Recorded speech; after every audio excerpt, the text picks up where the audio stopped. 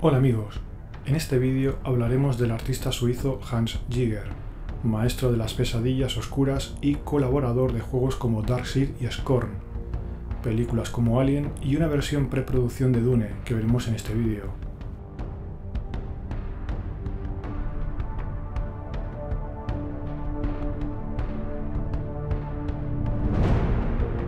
Cuando Patrick Ketchum, director de Cyber Dreams, preparaba su primer videojuego, realizó varios viajes a Suiza para convencer a Giger de que sus dibujos serían perfectos para el juego que estaban preparando. Pero Giger se negó a trabajar en el proyecto porque nunca había trabajado en un videojuego de ordenador y no le convencía la calidad de los gráficos. Pero después de varios intentos por parte de Cyber Dreams, le convencieron cuando mostraron una resolución de 640 x 400 píxeles y sus ilustraciones pasaban de ser simples puntos a imágenes detalladas de gran calidad. La música original del juego fue propuesta originalmente al grupo Pink Floyd, pero debido a sus giras internacionales no pudieron participar en el proyecto.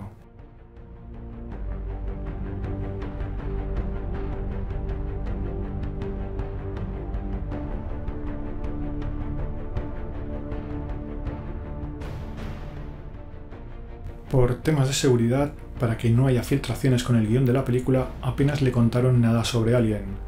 Y cuando vio finalmente montada la película se dio cuenta de que no era como se había imaginado. Concebió a Alien como una criatura elegante en todos sus movimientos, erótica, fascinante en sus sonidos y según Giger lo convirtió en algo feo, viscoso y repugnante. Para la segunda parte usaron todo el material sobrante sin contar con Giger. Y para la tercera parte, Giger se ofreció sin cobrar nada inicialmente porque se horrorizaba de que usaran mal sus dibujos.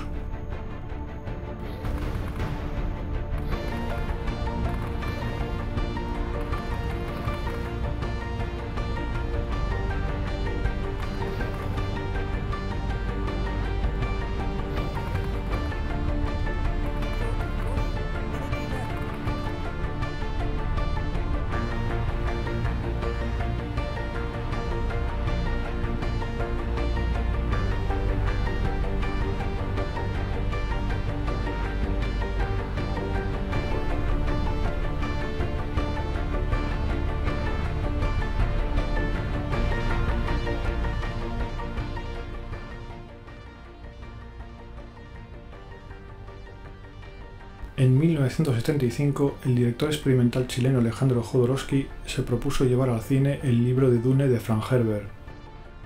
El grupo escogido por Alejandro para trabajar en su versión de Dune eran grandes artistas pero desconocidos por Hollywood, Giraud, V.O.S y Giger, que posteriormente participaron en la película de Alien.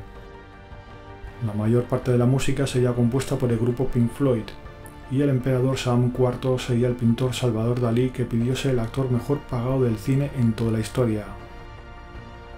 Para crear el planeta natal de los villanos, los Harkonnen, el director y guionista Alejandro, recomendado por Salvador Dalí, eligió a Giger y le pidió que explorara lo más profundo de la oscuridad del alma para recrear el planeta de los Harkonnen.